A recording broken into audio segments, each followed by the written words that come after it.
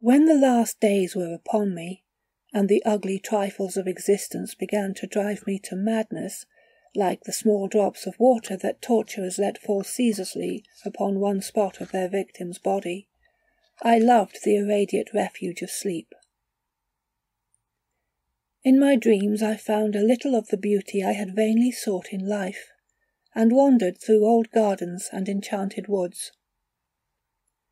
Once when the wind was soft and scented, I heard the south calling, and sailed endlessly and languorously under strange stars.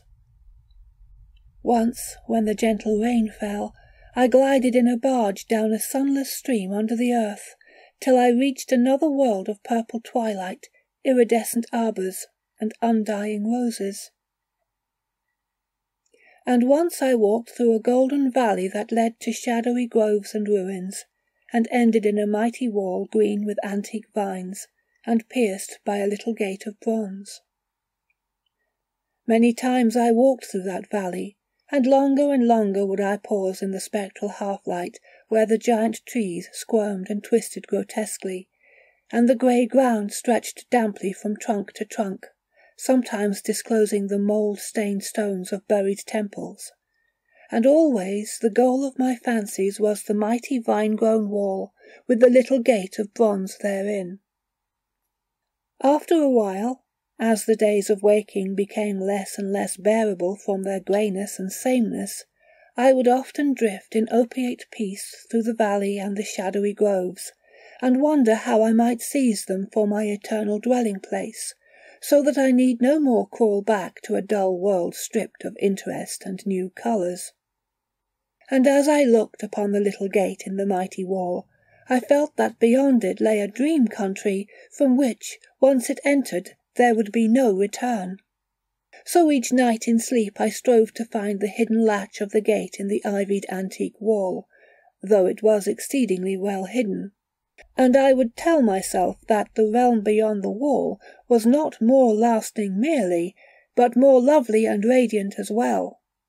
Then one night, in the dream city of Zakarian, I found a yellowed papyrus filled with the thoughts of dream sages who dwelt of old in that city, and were too wise ever to be born in the waking world.